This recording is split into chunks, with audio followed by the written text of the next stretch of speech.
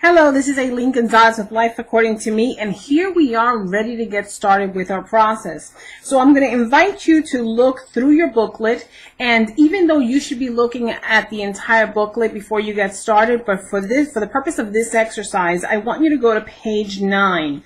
And basically there I'm outlining exactly what you're looking to do in this exercise. It's about understanding your situation. It's about asking yourself tough questions, being bold, and it's about you becoming very honest. Remember, this is between you and yourself. Therefore, there's no reason to hold back. There's no reason to lie to yourself. You need to be completely honest with yourself because that's the way you're going to achieve that clarity.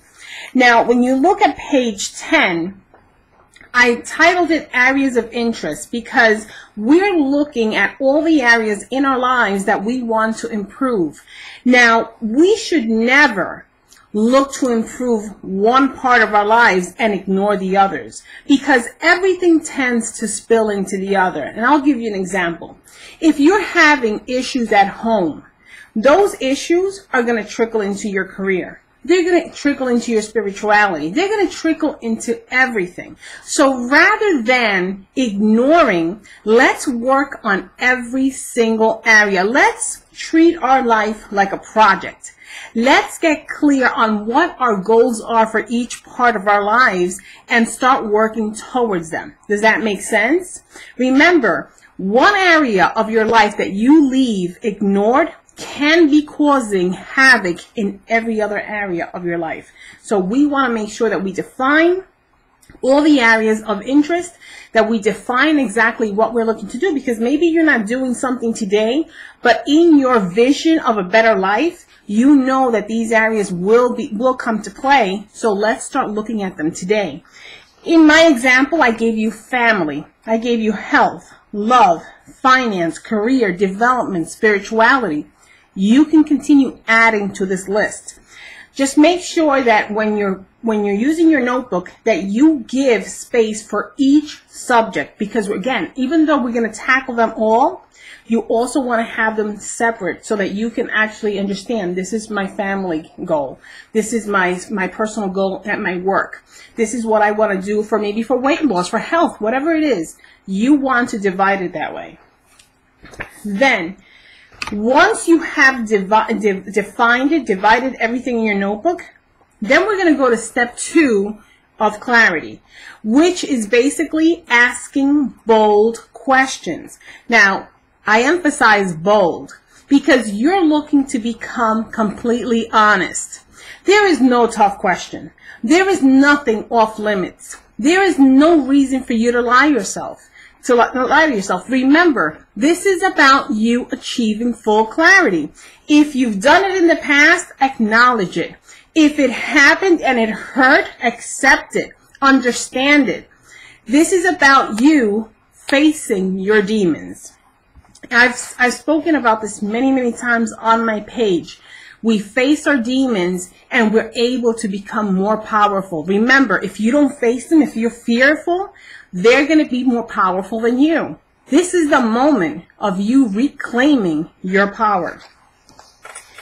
On page 12 and 13, I gave you sample questions. You can use these questions throughout all the areas in your lives, or you can use them as a sample and you can create your own questions. There is no right or wrong way. This is about your life, so get creative. If you want to use them, fine. If you want to reword them, that's okay. Now, one thing that I do ask that you continue to follow is that if you look at the questions, I left an open field. That's where your name goes.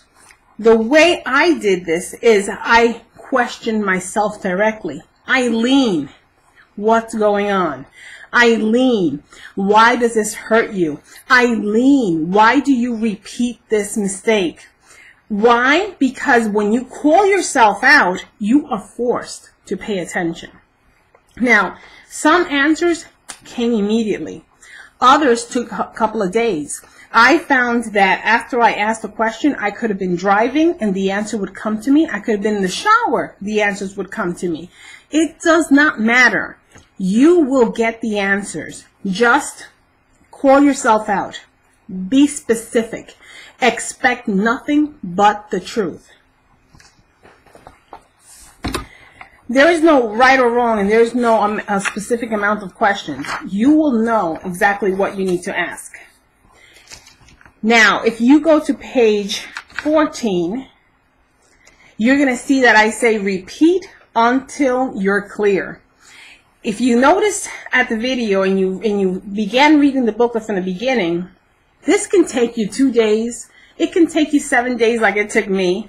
This can take you 10 or 14. You never know. There is no right or wrong. The only thing that's gonna take you that long or that little is by you being open, by you being ready to find those answers. If you are ready to tackle them, if you're completely bold and you're honest, you might achieve clarity very quickly. But if you take 14 days, that's okay. This is not a competition. This is not anything that's anybody's going to be judging you. This is just an exercise for yourself. You need to open up, to be really honest. Now, when I say repeat, it's because after you define all the questions, you're going to take time to respond. The first day that I responded to my questions, I was very quick. I wrote down exactly what was in the top of my mind. When I repeated the exercise, I did not look at the answers. I went and I looked at all my questions and I started the process again. I answered everything again, and then when I compared them, I noticed that I had tweaked the answers. I did this again for the third day and the fourth day. Each day, my answers continued to change.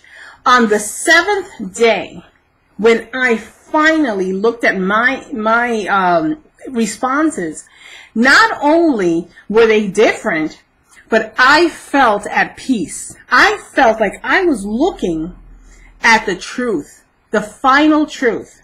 That was, to me, an eye-opener. So I got to tell you, I enjoy doing this process because as I would see the changes in my responses, I felt I was moving forward. I felt that I was opening up. So this is actually a really good exercise. It doesn't matter if it takes you 2 days or 14 or even more. This is about you achieving clarity. Once you achieve clarity, you're going to be able to move forward. So let's stop here. Do the exercise, and once you achieve, remember, if it takes you 10 days or 14, that's when you're going to be ready to move to forgiveness.